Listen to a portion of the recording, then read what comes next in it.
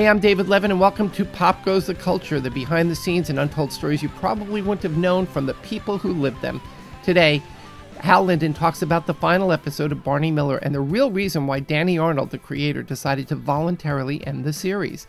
Hal tells us about watching a Barney Miller marathon and how it felt to see the show years after it went off the air. And he walks us through the work week while they were in production. Here's Hal Linden. Well, let's talk about final episodes, because for years there were no final episodes in television.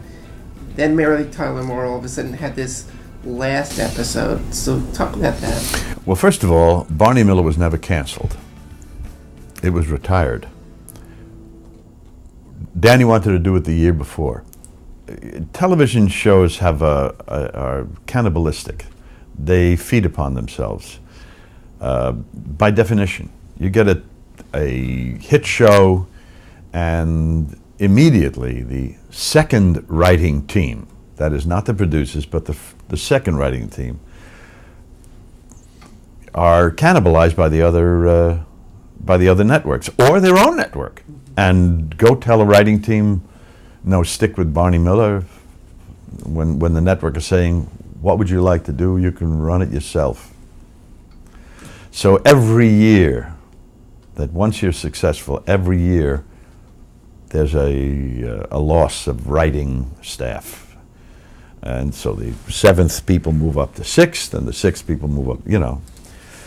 And eventually, what happened in the next to the last year was Danny was having trouble finding people who could execute.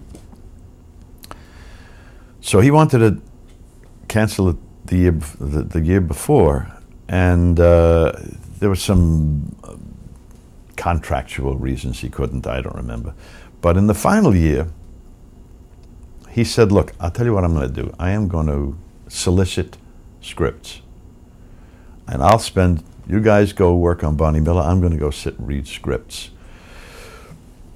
From college kids, anybody. Could they write a Barney Miller? Could they execute a Barney Miller? And he just, for 3 months, that's all he did was read scripts, submissions from every agent, every writer's agent in town.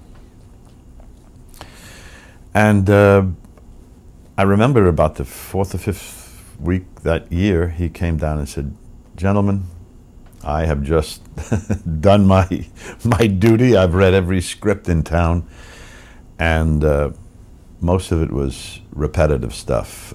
You know, how to write a Barney Miller script? Well, you write a Jack Sue coffee joke, and then you write a gambling or whatever, you know, a rant for Dietrich, you know, one of those, and they were just repetitions of everything we had done, and nothing new, no imagination. And he said, Danny was not only the creator, he was the producer. He owned it. This was an independent production. This was not from one of the major studios. This was independent. So he was in charge of himself, which was one of the interesting things. We never had anybody on the set saying, gentlemen, can we get to it? Do we need another take? You know, we never had that. Danny said the only reason to do Barney Miller was to do something that we are proud of. And I tell you, I never, ever walked away from an episode saying, we'll do better next week. Never. And with my point being that in the last year was the first time a script came down. We sat and read a script that I went upstairs to Danny. I said, Danny, read this. I don't think it's... And he read it and came back at lunch and said, gentlemen, go home. We're not going to shoot this script. We'll do something else. And the next day was another script. So what happened is he really ran out of the writing basis, and this show was founded on writing. We didn't ad-lib anything. We didn't make up any of those jokes. We didn't create any of those laughs. They were all written, rewritten, honed. This show was crafted. So he said, I think what we should do is close it down, You go on to your next career, you go on to your next career, I'll go on to mine. Some of us will be successful, some of us won't. But at least we had this moment where we'll never have to go home and apologize for what we did. And you know, that's an amazing thing in a career. You know, when I think of all the times I couldn't wait for the last shot so I can go home because I knew I never wanted it never to be seen. And that's why, and that's the way the show ended. And Danny just came up with that ending. I think he actually wrote the last show. He hadn't written it for a long time. Everybody split, right? You closed down the... They closed the precinct house.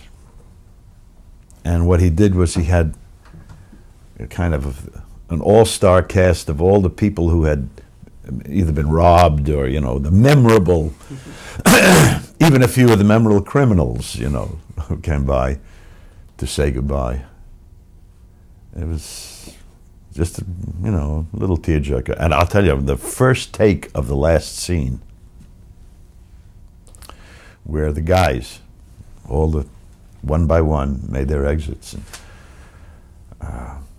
those of us who were the emotional types, I remember Max Gail was blubbering, and I couldn't hold the tears back, trying to get the lines out. He was so touching.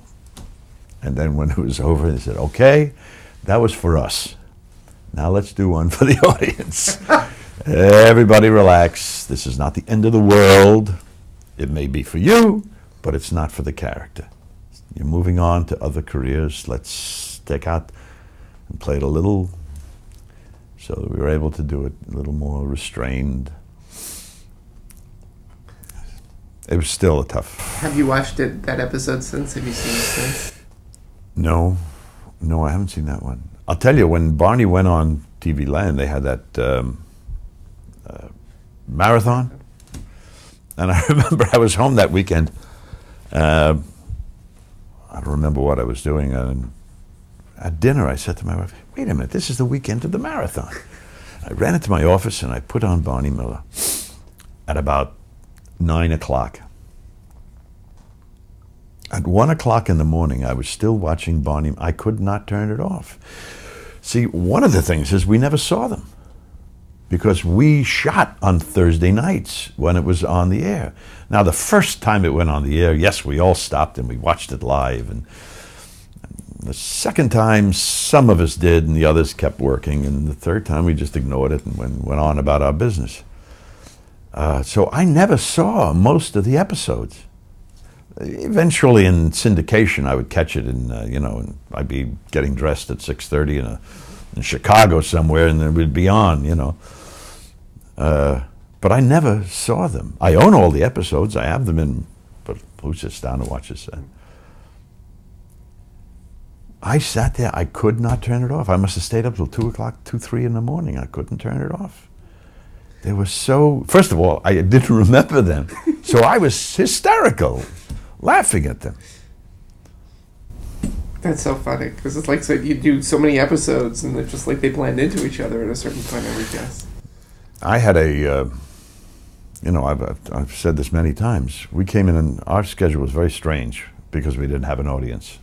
We evolved into a 4-day shoot, 4-day thing. We would come in on Monday morning, read, and then go to work and stage. Because we only had a first act or something,